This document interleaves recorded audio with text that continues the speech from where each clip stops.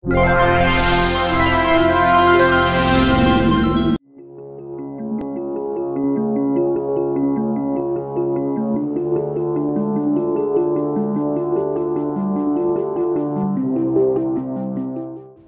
kami akan mempresentasikan dan membuktikan bahwa jam digital yang dibuat benar-benar bekerja sesuai dengan jam yang sudah dengan standar.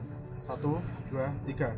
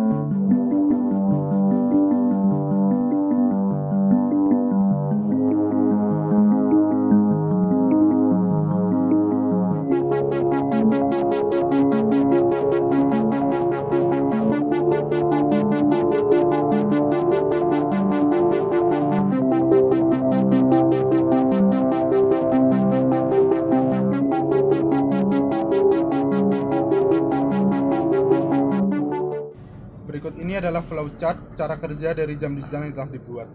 Pertama adalah memulai, kemudian inisialisasi. Inisialisasi dilakukan dengan memasukkan angka melalui program Arduino, kemudian dengan memasukkan jam, menit, dan detik yang diinginkan. Kemudian variabel jam, menit, detik diubah menjadi variabel S, yang kemudian S ini akan diupdate dengan milis, yaitu yang diupdate bernilai 1000 setiap second.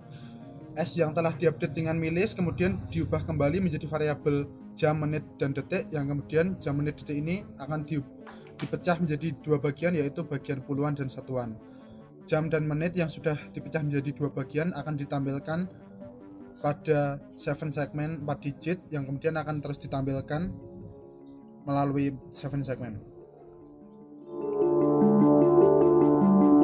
Sekian demonstrasi dari kelompok kami tentang jam digital. Terima kasih atas perhatiannya.